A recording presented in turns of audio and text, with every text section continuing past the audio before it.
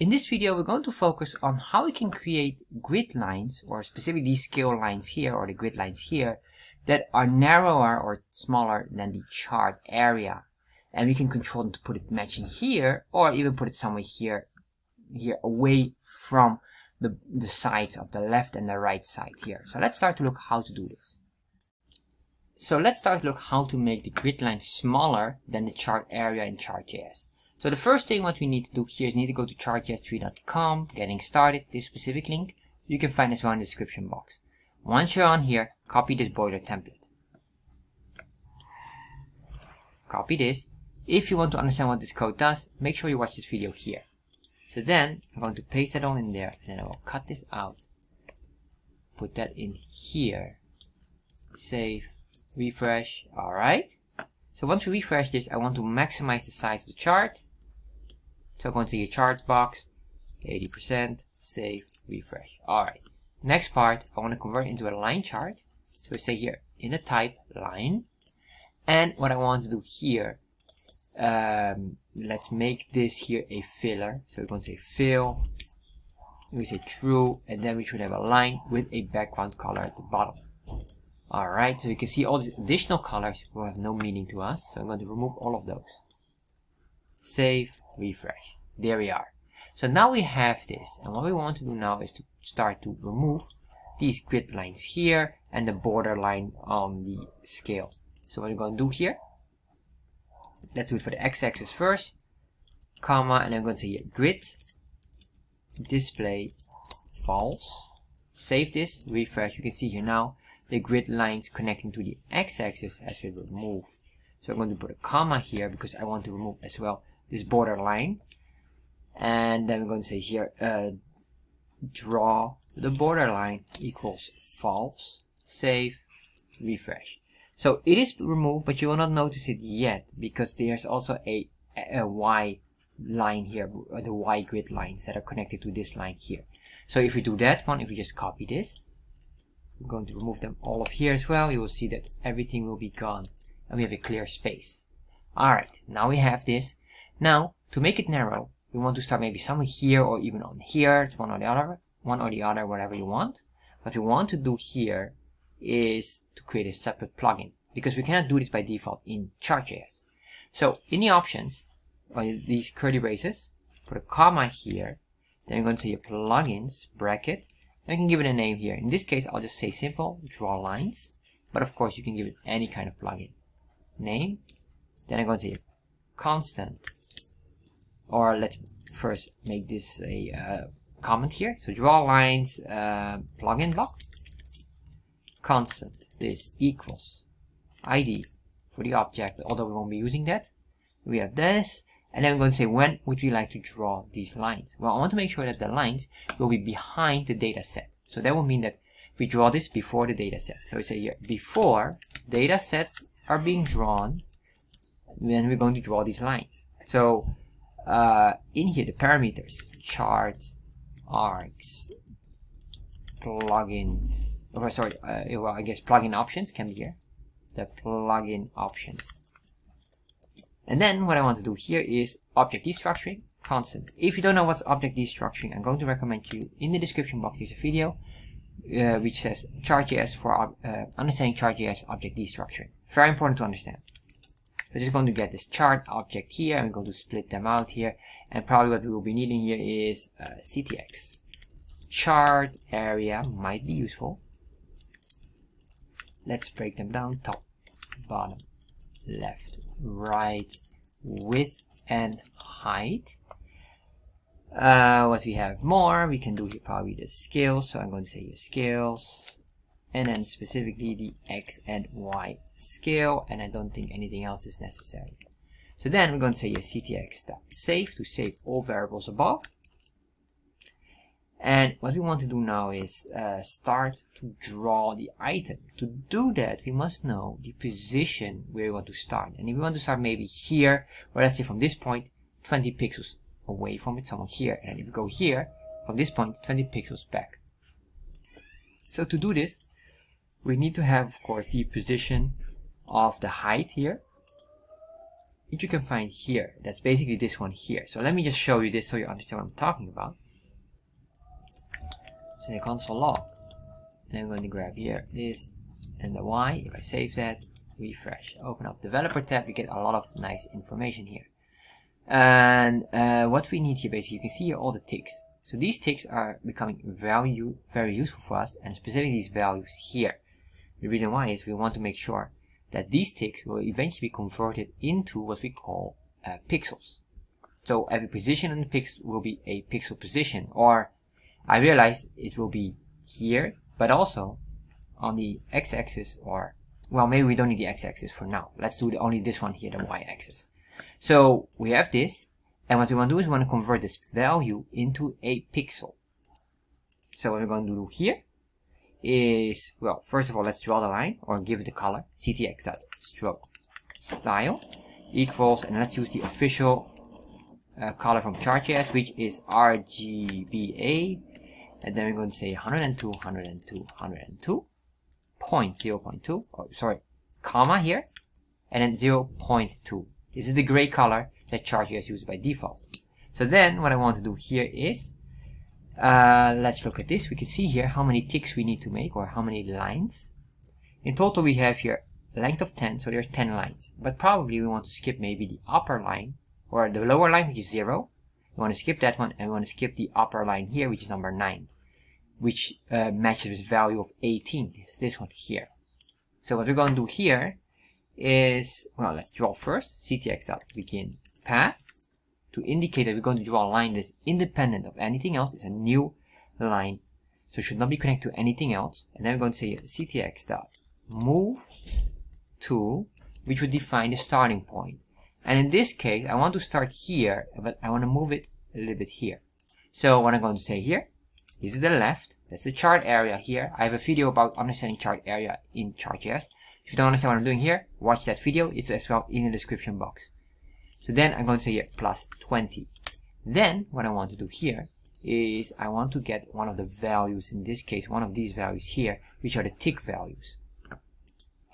And what we can do here is I'm going to make here, I'm going to say here y dot get value, get pixel. This is a special command from Chartjs. Get pixel for value, and the value will be, well, let's say for now I'm just going to get your value number 16. That will be this one here, 16. So once we have this, we didn't draw yet anything, but it's the preparation here. And now I have the next one is, we have already specified this point, but I want it to go here to there. So what I'm going to do here is I say line 2. This is another preparation of drawing the line. I'm just going to copy all of this. But what I'm going to do here now is I want to get the right line, and I'm going to deduct 20 pixels. So we go from here, minus 20, going there. So once we have this, then we are done here. Then I'm going to say CTX.stroke to draw the line. Save, refresh. Let's close that. There we are. So you can see here now, we are here, but we're not hitting the side here. Absolutely phenomenal. So now we have this, but of course, how can we convert this into a loop? So what I'm going to do here is, because remember we had the Y here, if you have the console log, let's look at this. Click on that. You can see here the console log on the ticks, multiple items. I'm going to grab the ticks here, I'm going to grab the length of that. So what I'm going to do here, basically we can just do a for loop. I'm going to say here, the for loop will be let I equals 1. And the reason why for 1 is I want to skip the bottom and the top. So this is for the bottom, first of all, that is 0. I don't want to hit that 0. That one should be ignored. And then we're going to say here, semicolon, and say loop I, as long as this will be based on the y dot ticks dot length minus 1. So we have the length of 10 will be minus 1 is 9. And then we say here I++ to increment this. So once we did this, basically we can just cut out this entire item, put it in here, and I guess this one we can just move here up. We don't have to loop through this. That's fine. Put it in there. And then we have all of this. We want to only convert this one here. So what I need to do with this should be probably an I. Let's see if this is correct, or maybe not even an I, but because we need to have maybe the value of that. So let's save first and just see what happens. Alright, as you can see here, I already thought it was mistaken. So this needs to be solved. So what we need to do here is, we don't want this, the I, because the I only gives us 1. So what we need to have here is, let me show you the console log. We just need to grab the value out of it. So click on this, we go here to ticks, and we need to grab here the value itself. So what I'm going to say here, ticks dot value, and then probably here this will be the index number of I. And I'm going to copy this. Then we should get the specific matching one. There we are. So now we get the matching one here, and we have skipped the top line and we skipped the bottom line. However, maybe you want this, or maybe you want to remove this as well. So what we can do, because we cannot push this more there, that just I guess that doesn't work here, because these lines are still built like this. This is the chart area where it draws it. So we cannot do that one. But what we can do is maybe remove this Sunday and Monday, or Monday and Sunday item in here. So let's start to look how to do that one. To do that, we're going down here, and we have to play around with the ticks on the X scale. I'm going to say a comma. I'm going to say a ticks. And then what I'm going to do here is a callback. And the callback here, this is very important. We need to type in here function. I know normally you can skip the function, but for this one, you must have the function. So that's a warning. So value, index, and ticks. And what we really want to do here is, I want to basically do the following. I want to loop through these items and see if it's index 0 or the last one of here. Then we will skip that. So what I'm going to do here is do a console log, grab here the ticks, save that, refresh. Alright, so right now it doesn't return anything. That's correct. So get all of these. Alright, so it shows here the value. Let's see, is this that's one of them. I guess we need to have this more specific. Let me get here. Maybe we can just get the value itself. And what we can check here, the value. Let's see, is that it? Hold on. Let me just remove the console log here. That is confusing me. Save that. Refresh. Alright, so we get all of these numbers here. So that's fine. But what I need is the following. I want these numbers to be converted. Let's see in here. So there's a nice command for this, and this command, and this is the reason why we need to use function for it, and not normally you could say, well, we don't need the function, you can do this. But we're not allowed to do this. This is not allowed because I'm going to use a this command, and this doesn't allow a arrow function expression. So what we want to do here is, let's say return, and we're going to put in the value of this. This only works if you have a function. If you don't have function, this command here will give an error, because it doesn't recognize it. And I'm going to say get label for value, and the value will be equal to value here. So what will happen now is it will just understand to get the month out of it here, as you can see here. As you can see the difference here. If we would do just return value, you will see it will just get the 0 of the numbers. Alright, so this is number 1. Then what we have to do here is just a quick check. Say if value is between, basically it's higher than 0, and value is lower than the ticks dot length minus 1. In that case, we want to return this value. Save, refresh. Alright, as you can see here, this works. If I would remove this, and I had this issue here and I couldn't figure it out, you get this error. Very important, not allowed to use this here. So you're aware of it. I had this issue, I couldn't figure it out for a while. Anyway, this is basically the way to do it. There we are. If you are maybe saying, well, hold on, I want to match it with this here. Alright, so let me show you how we can quickly do this. Is the final one here. We have this. And what we can do here is basically we can get, I guess here, we need to have this command. I'm going to put that in there. And I'm going to convert this y to x. And basically here you will have number 1. That's the first one. And secondly, you want to have it before the last one here, which is Saturday. So we need to figure out here what is the length. In this case, we can say here, we can copy this. I'll just put it in there, but we're going to say x ticks.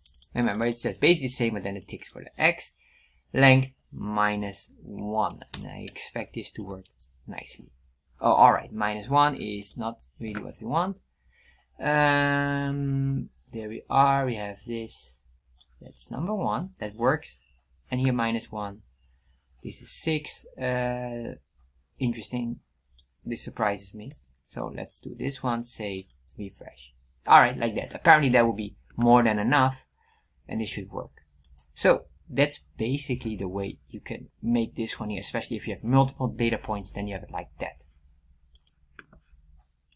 So besides customizing this part of the skill, maybe you want to change the ticks. In that case, I'm going to recommend you this video here on how to control the tick steps on the Y skill. So that could be another item that you want to do on this.